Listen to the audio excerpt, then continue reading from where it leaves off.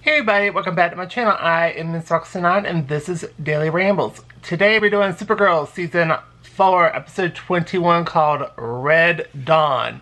So start off with on Midvale 2007 where it's a memory from Alex where they're at this, I guess they're like at this corner of a lake or something, or maybe a beach. I don't know where Midvale's actual location is.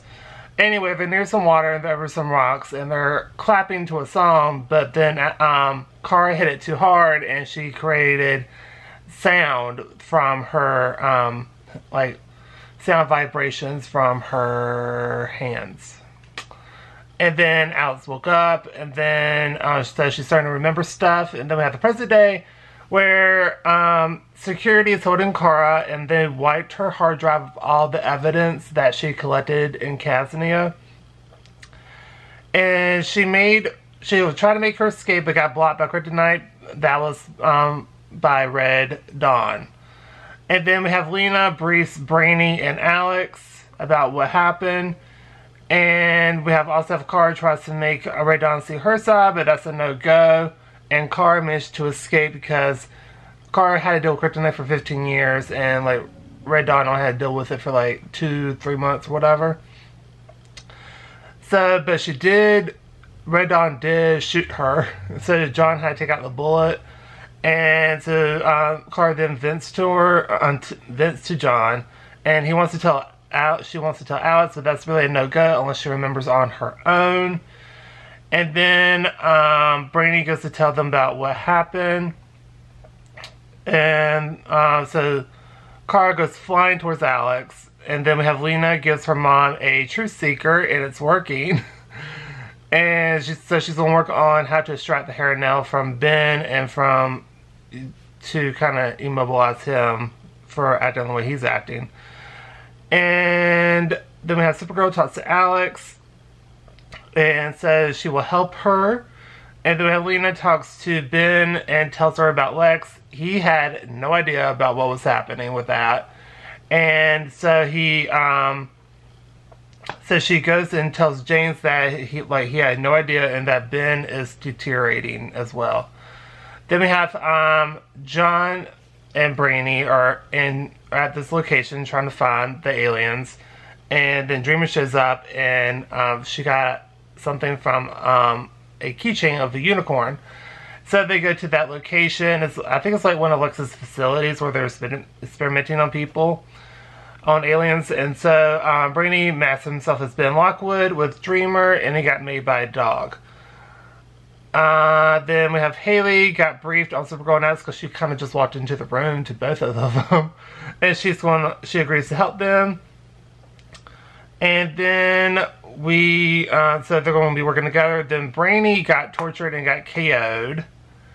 And then we have then we have John and we see that the aliens are being transferred somewhere off world, I feel like, because it was one of those things that they used like season 3 or 2, where they got transferred outside by that device. I can't remember the name of it right now.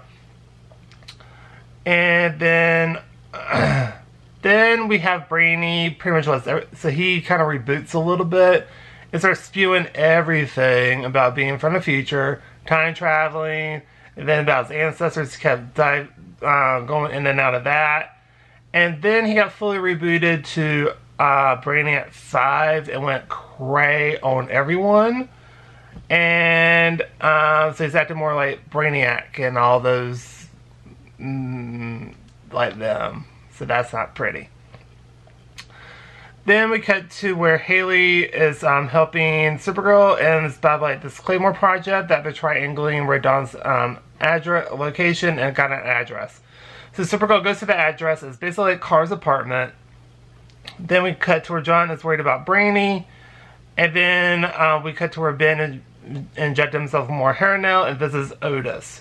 And got information about everything. And then he's like, well, now I got it off you now. And Ben's like, we'll see about that. And so they fight, and then Lena followed Ben when he tore out of the parking deck and overhears everything. But Ben disables Otis, and then James is hurting. So they go back to see Lillian.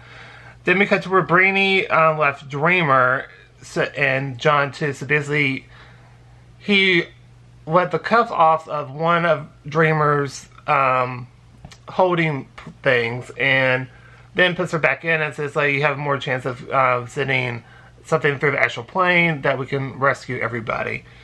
And then so he just leaves her there. And then he goes to disable John. It's like, well, because he was kind of pissed about it. It's like, why did you leave her? And he's like, you're right. And disables him so he can be transferred as well, so that double the chances of doing it. Says, well, that doesn't work. I'll find something now. I always do. I was like, oh my god. Then we cut to where Supergirl is reading Red Dawn's journal. Then Alex shows up. Then Alex is worried about Kara. Then when she got a call from Liza, you know, Alex's mom, and Kara is at her house. So Supergirl goes flying over there. And then it's Red Dawn versus Supergirl. And because Supergirl again tried to talk to her, that was just not happening. And so they go off-site and they fight. And so it's Red Dawn versus Supergirl. And Supergirl got hit with purple lightning. And then we cut to where Alex sees fight and starts remembering. And she finally remembered everything. And then Kara's heartbeat stopped. And that's when Red Dawn left. And then Alex tucks her and she finally remembers. And Liza's like trying to tell her that she might be gone. But then we have Sunlight is being pulled by Supergirl. And then she's going to be okay. So that was kind of crazy. And it was weird because when Red Daughter was up in the air, after she heard Kara's heartbeat stopped, she heard something went no and went flying off. And then so then Lena gets James back into where Lillian is being kept, and Lillian gets James again as she calms down. Then the DO alarm goes off, and we find out that Lex has the Claymore in a suit and destroy the Kasnian spies and off Red Dawn. And that was in the episode. Because it was like a presidential announcement. And that was the end of the episode. This was a crazy episode. I was not expecting a lot of this. So that was actually very refreshing for me. Because, you know, some shows get a little cliche. But this one, it had a lot of twists and turns. And I thoroughly enjoyed that. The fight scenes were great.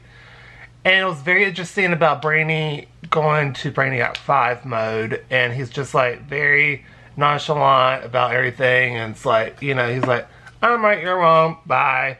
Like, if you don't like it, I'm going to send you double our chances or whatever. So that's pretty crazy. And so sorry for not uploading last night. I was super tired. And I didn't get home until about 10. And I pretty much went to sleep.